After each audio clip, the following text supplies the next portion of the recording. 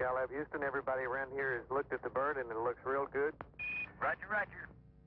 And you're being awaited by the USS Ticonderoga. And we're waiting to see you back here in Houston, too. All righty.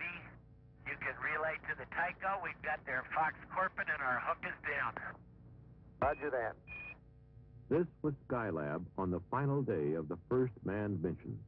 And if you guys The crew had this last view as they made preparations for return to Earth. Give it to you here.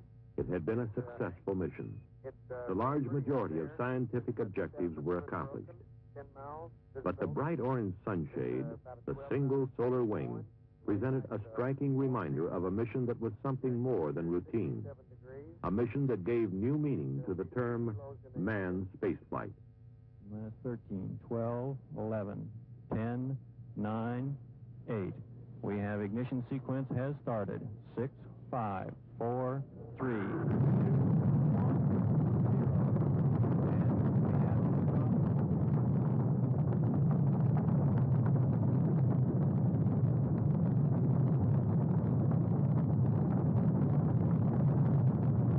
And we have the Skylab lifting off the pad now, moving up.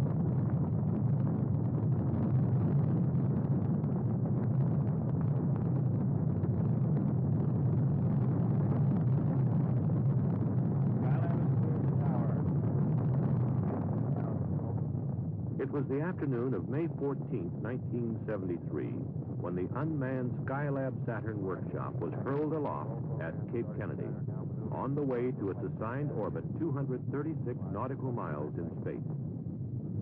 The cloud cover was heavy on launch day and prevented tracking cameras from seeing an event that occurred about 1 minute into the mission. At the point of maximum vibration, telemetry sensed premature deployment of the meteoroid shield, followed by a weak electrical signal from the workshop solar arrays. Clearly, there had been a problem, but the exact nature wasn't known until after orbital insertion. During the first revolution, Skylab temperatures began to rise rapidly, and pieces of the puzzle started to fall in place. NASA engineers surmised that the anomalies were most likely related. It was felt that the meteoroid shield had been completely lost at deployment, which accounted for the high heat levels. Also, that fragments of the meteoroid shield had jammed or otherwise hindered full deployment of the solar array panels. Failure of these panels, which were designed to furnish about half of Skylab's electrical power, meant that the total power burden would have to be borne by solar panels of the Apollo telescope mount. By early evening, workshop temperatures had risen above the level of safety. Launching of the crew the following day received an indefinite hold, pending satisfactory solutions. Flight support and engineering teams were immediately set in motion to find the answers. At stake was the future of the entire Skylab program. The most urgent need was to achieve a thermal-electrical balance. This meant maneuvering to an optimum flight attitude for solar requirements that were in direct conflict. Too much solar radiation would drive temperatures higher, increasing the chances of component damage and food spoilage. On the other hand, generation of electrical power to drive heat exchangers and food freezers was wholly dependent on exposure to the sun. While flight controllers struggled to achieve this delicate balance, other teams had the major objective of designing a thermal shield that could be deployed on the workshop to make it habitable. NASA centers and private industry responded with a variety of shield concepts. The most promising designs were released for fabrication.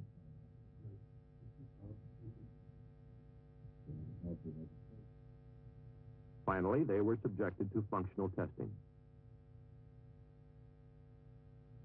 By the 5th day of the mission, the choice had been narrowed to a model called the Parasol. It had good functional reliability, and the crew would be able to deploy it from inside the workshop through a scientific airlock. Another shield, the twin-pole sunshade, would also be carried on the mission as a backup.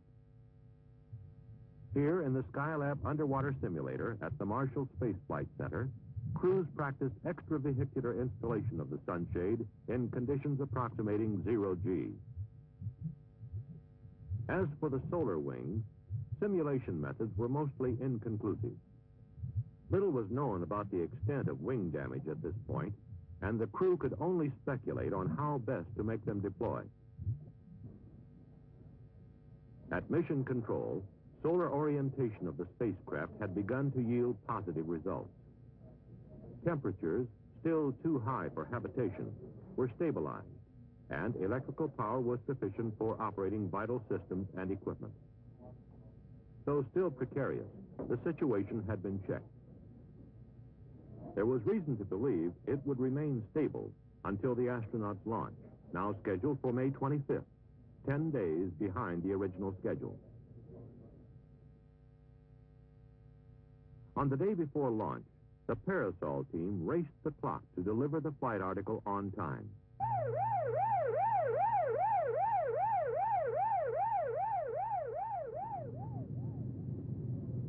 They were down to the last 30-minute extension as the Parasol, packed in the flight canister, was loaded for transfer to Cape Kennedy.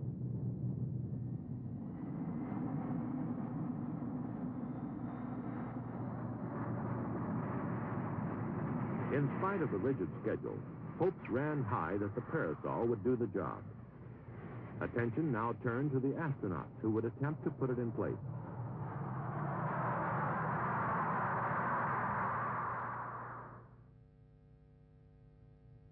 In the early morning hours of May 25th, Skylab 2, with both thermal shields stowed aboard, was well along in the countdown.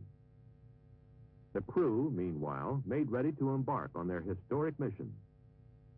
This all-Navy crew consisted of Captain Charles P. Conrad, Skylab commander, a veteran of both the Gemini and Apollo programs. Commander Paul Weitz, who would be Skylab pilot for the mission, had been a member of the support crew of Apollo 12. And Commander Joseph Kerwin, scientist pilot, who would be the first American physician in space. The 10-day delay had been a giant cram course for all concerned, especially for the crew. And their job was only partially complete. The execution of all the planning effort was now solely in their hands.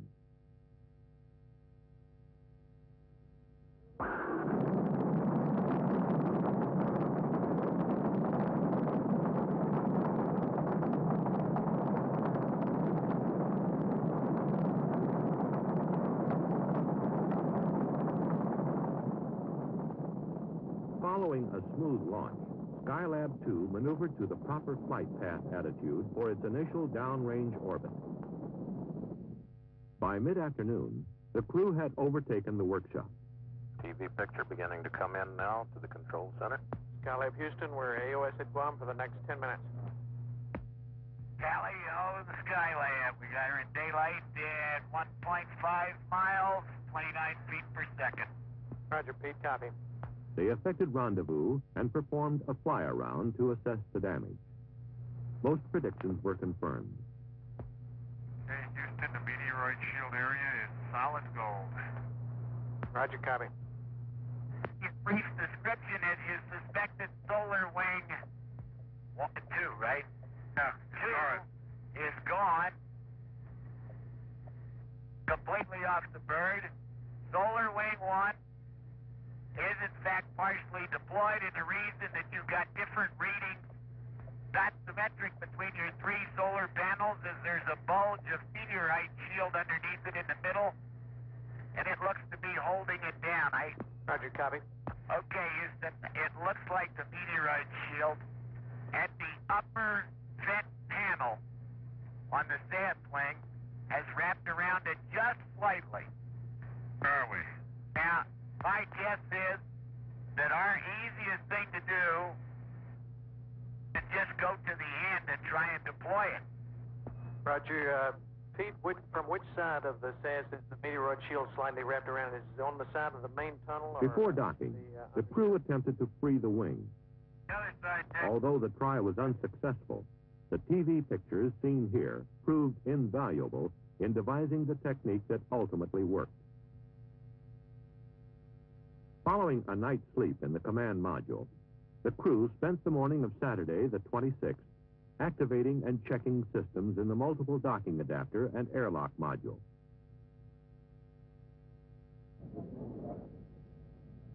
Later, they were given a go to enter the workshop. So we are progressing slow but sure, and everything so far is working. By late afternoon, the canister was positioned in the scientific airlock, ready for parasol extension. Okay, Pete, we had a little drop out there, some noise. Could you tell us what step you're on? We're about to put rod delta on. Roger, copy. Okay, we had no trouble venting it down. It vented in about 4 minutes, and it held zero for 10 minutes without any outgassing. Door opened very smoothly, and so far the rod extension has gone very easily, and as I say, we're just taking a little heat break. Some 4 hours after the operation began, the thermal parasol was deployed. It was then placed in position close to the workshop skin. Well, we don't think so, Houston. We can see the ends of all the rods. It's completely free of anything. There's nothing hanging it up. It took about 2 revolutions of Skylab before temperatures began to fall. Projections showed that if the present trend continued, the workshop would be below 100 degrees the following day. It wouldn't be the most comfortable environment, but after a discussion with the crew, the decision was made to proceed the next morning with the normal flight plan. The crew put in a long, trying day activating the workshop. Getting things organized and in the proper place was a chore in itself. However, they were discovering to their satisfaction that moving big pieces of gear presented no problem in the weightless environment. By noon, Monday the 28th, with the workshop completely activated, primary emphasis was on getting the biomedical experiment started. This was the first in a series of lower body negative pressure and vector cardiogram experiments. Paul White's the subject, Joe Kerwin the observer. There followed a workout on the bicycle ergometer to check metabolic effectiveness and to evaluate the bicycle as an exerciser for long-duration missions. Ideally, the handlebars would be longer than they are now and would kind of sweep down around you so you could grab them in the right place. Other medical experiments conducted over the next few days included blood samplings from each crew member to satisfy the 5 blood study experiments. Body mass measurement to determine each crewman's daily weight and to validate the use of this device for weighing in 0G. A rotating litter chair, a part of the human vestibular function experiment, tested for motion sickness, rotation perception, and ability to determine orientation. In addition to these and other medical experiments, science experiments were simultaneously being performed. Here, Pete Conrad operates the Apollo telescope mount control and display panel in preparation for the solar physics study. In subsequent operations, data such as this active region of the sun was recorded by the telescope. Clear sound, but it's pretty clobbered where we're Right? Got a tape motion light. The Earth Resources experiments also got underway after activation of the 6 remote sensing systems. Mark, S-192, I got a ready light. We just came out from over the clouds. How about that? Auto sequence start on 90, and you EPC go. From a broad field of view provided by this large space platform, the systems began photographing selected portions of the Earth's surface in the visible and near-infrared spectral regions. There went out. Although the crew had earlier encountered a number of equipment problems, the result of excessive temperatures, the prospects now looked bright for a full 28-day mission. The temperature had stabilized in the mid-70s. The food was good, and so was morale. And up to now, the 4,700 watts of available power appeared to be adequate as long as high-load experiments were staggered. However, by the 5th day, some of the storage batteries had begun to perform in a degraded manner. The power shortage grew critical, and it became apparent that to carry out the mission, the jammed solar panel would have to be deployed. Meanwhile, at Marshall, in the underwater simulator, techniques were being developed based on TV coverage of the solar wing. Using only tools and equipment like those aboard Skylab, the backup crew developed a set of procedures they felt would do the job. On June 7th, astronauts Conrad and Kerwin made their exit to put the plan into operation. Just take your time. Okay, Houston, we're out there. We have the debris in sight. There looks like enough room to get the cutter, and I'm trying to help Joe stabilize. As the simulations had shown, access to the solar wing was the big problem, what with few handholds or foot restraints. It was solved by joining pole sections of the twin-pole sunshade, anchoring it by hooking a pair of cutters onto the strap that held the wing. Thus, a temporary handrail was fashioned that allowed Pete Conrad access to the solar wing, where he attached a tether. The cutters then severed the strap, and the tether was pulled taut to free the wing actuator. After the crew returned to Skylab, an attitude change placed the solar array system into the sun, where, after a period of warming the hydraulic dampers, the panel arrays fully deployed. Within hours, the electrical power surged to almost double the previous level. It meant that the power management scheme could be abandoned, and the original flight plan could be resumed. In the days that followed, the nagging problems that had plagued the astronauts from the start began to resolve. The mission began to sound much more routine, more like a normal working day. Experiments were coming off like clockwork, and a wealth of scientific data was being gathered. Experiments such as this one in materials processing.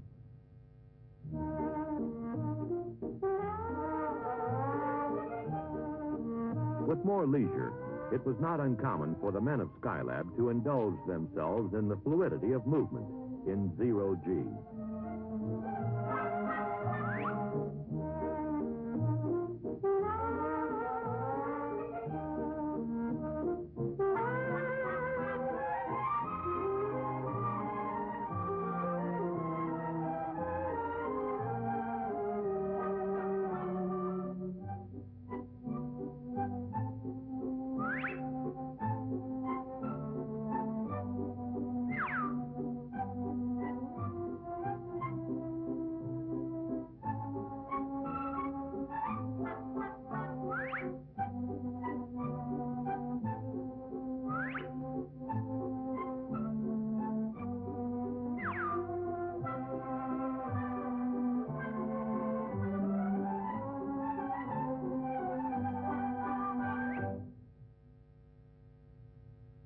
The weightless condition also simplified sleep accommodations.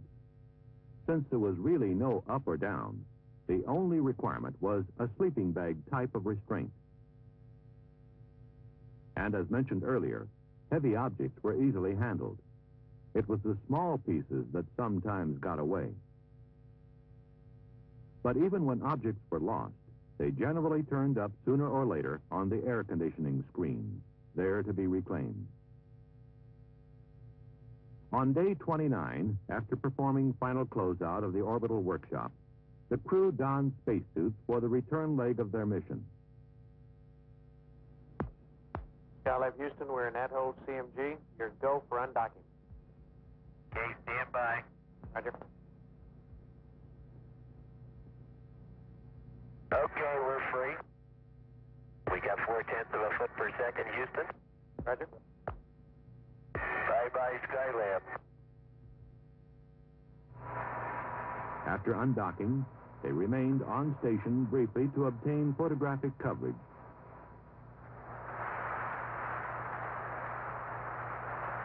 Following deorbit, the command module, its heat shield trailing a fiery plume, re-entered the atmosphere. For the first time in about a month, the crew experienced the forces of gravity. Ticonderoga standing by for sonic boom now. Skylab Houston through Ra 1. How do you read? Actually, we leave you loud and clear, Houston. Everything's okay. We're out of 40,000. Very good, Pete. You're in the groove. Hello, recovery. Hello, recovery. Skylab. On the main, everything's okay. And this is recovery. We have a visual below the overcast, about 100 at 050, 6 miles from Ticonderoga. Recovery splashed down, and it looks like stable 1. Ticonderoga, roger, out. Hello, recovery. Skylab here, Reed. Recovery, read you loud and clear. How's it going? Okay, everybody's in super shape. That's great. Welcome back. Thank you. Splashdown occurred some 700 miles off Southern California, near the recovery ship, the USS Ticonderoga. After retrieval and positioning on the flight deck, the command module hatch was opened. One by one, the crewmen stepped forth unassisted, seemingly undaunted by their return to normal gravity. They accommodated to normal activity within several hours.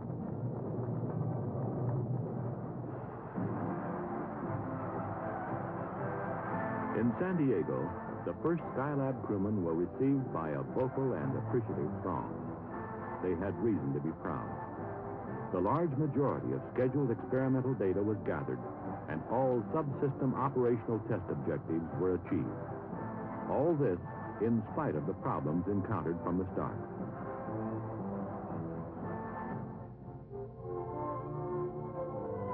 Problems that in the final analysis required the presence of man to reason, to decide, to execute solutions as only he can.